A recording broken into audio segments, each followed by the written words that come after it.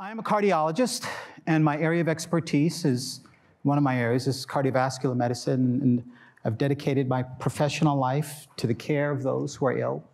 And in our group, we try to exploit the things that we know a little bit about. It's machine learning, artificial intelligence, generally construed to problems in the cardiovascular space. Now, when I talk to individuals about cardiovascular disease, it's invariable that there's either somebody here who has a cardiovascular ailment, knows someone who has a cardiovascular ailment, or unfortunately has known someone who's passed away from a cardiovascular event. Cardiovascular disease is pervasive. When I teach cardiovascular physiology or pathophysiology, I typically ask the students or observers in the audience, how many people here have cardiovascular disease? Everyone does. It is ubiquitous. It is a disease of the juvenile. Some of us will die from it, some of us won't.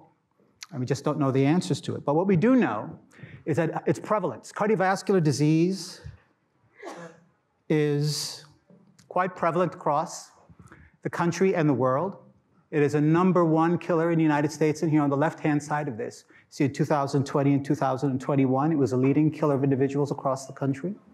And moreover, it is a leading killer of individuals across the world. And when we talk about cardiovascular disease, it's a spectrum of different disorders. So many of you may have heard about heart attacks. The typical presentation is a mature gentleman. You'll see this in the textbooks. Early textbooks focused on mature gentlemen. I think we're a bit more enlightened nowadays and can find that this disease affects other individuals. Chest discomfort, sometimes shortness of breath. But the important thing I want to get across is how frequently this occurs. So there's a heart attack every 40 seconds in the US. 800,000 individuals have a heart attack in the United States, and 1 in 5 of these events are silent.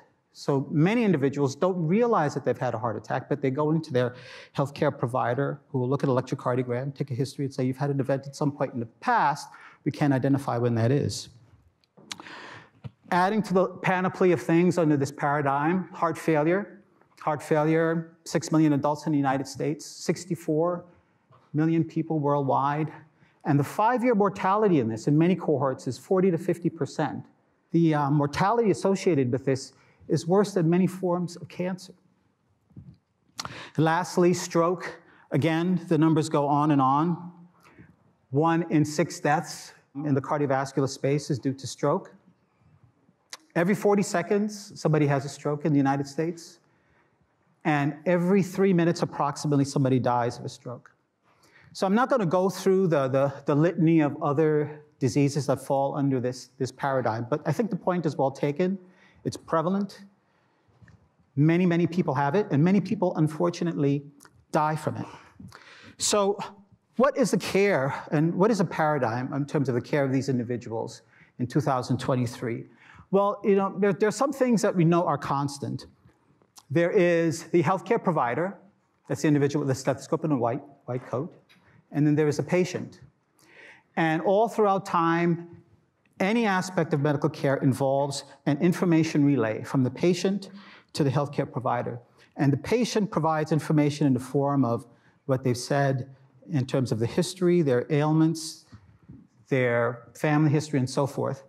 And the clinician has to use those data to decide what are the best actions. And in medicine, there's only 2 things we aspire to do. We aspire to make people live longer and make them feel better. And the actions are all use the data provided by the patient to do that, to perform that task.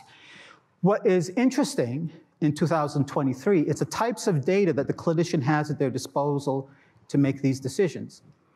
So there's information coming from the patient, there's information that's sort of generated from the patient. So we have the echocardiogram, which is over in the upper left-hand corner. We have an MRI scan, a CT scan, and these data, not only are they interpreted by the healthcare provider, but there's an intermediary. And in many instances, that's a radiologist or the pathologist who also interprets these data. The point being that the healthcare provider has lots of different types of data at their disposal that they will leverage to make these very simple decisions, the medications and actions that are needed. We as individuals can't process every pixel in an image. We can't process every single sample in an ECG, so we have to do abstractions. We can't look at every single lab value And so there's information that we necessarily have to ignore because that's just the limitations of the human mind. But that's not the limitations in terms of computers.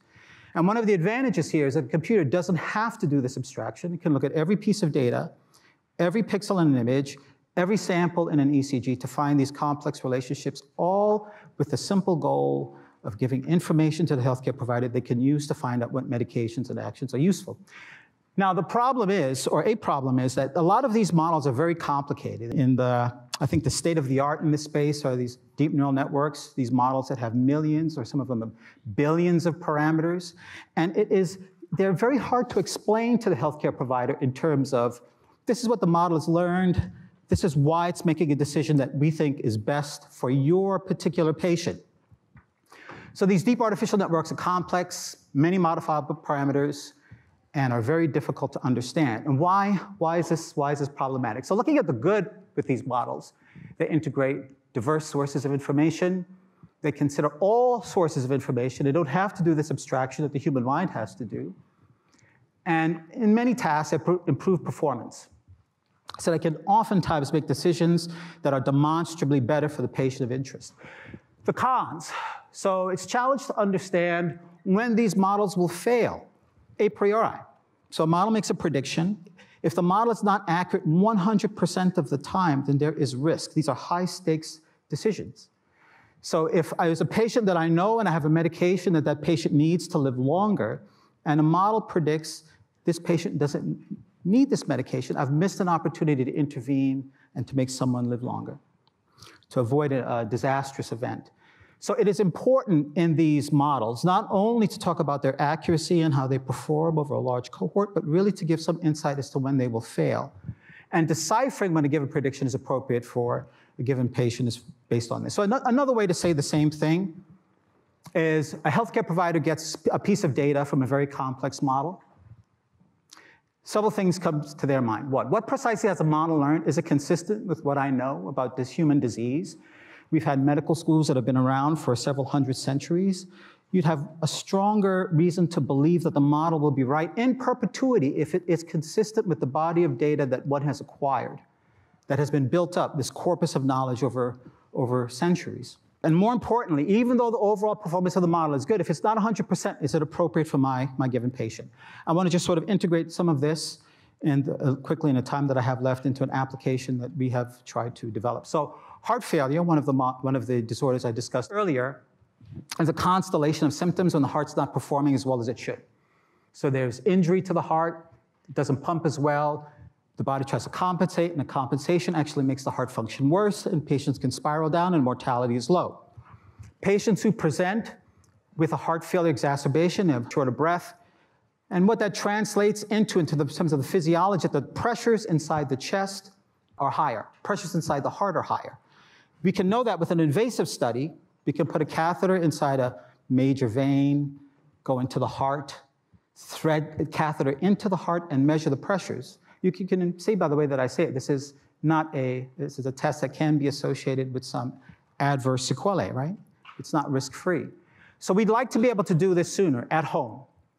And we want to be able to detect when the pressures are changing before the patient is symptomatic. And we want to do this with simple devices, a chest patch, for example. You could record an electrocardiogram. So we've done a series of studies where we take an ECG, and from a data set of ECGs, we have individuals who've had the pressures rigorously measured via an invasive device, and we build an artificial neural network to do this. And then we can do some smoke and mirrors and some magic tricks and try to extrapolate how to do this with a single lead that comes from maybe an Apple Watch or a patch monitor. And so essentially we build a big model using all of the data that we have from the hospital, and we try to generalize that to what happens for these very simple, the type of ECGs that come from very simple pocket devices, pocket monitors, or watches. So we've done this in estimating the pressures. We've demonstrated that the overall performance is good. Happy to talk about this offline for those who are interested. And so we're very encouraged by this.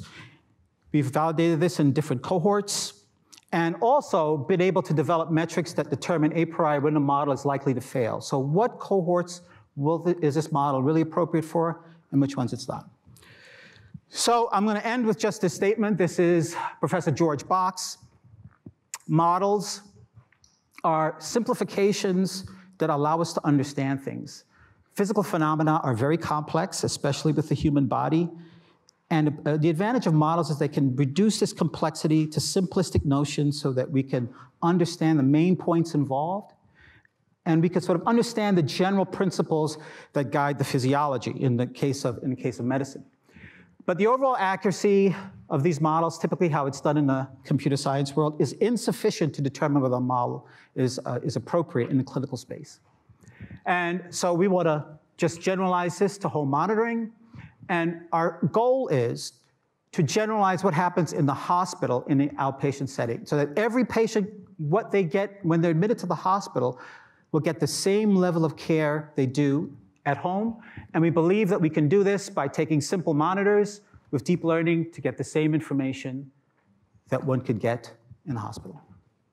So I'll end there. And I would be remiss if I just didn't recognize the very talented people I have been honored to mentor in my group, because they're the ones that do the work. Thank you.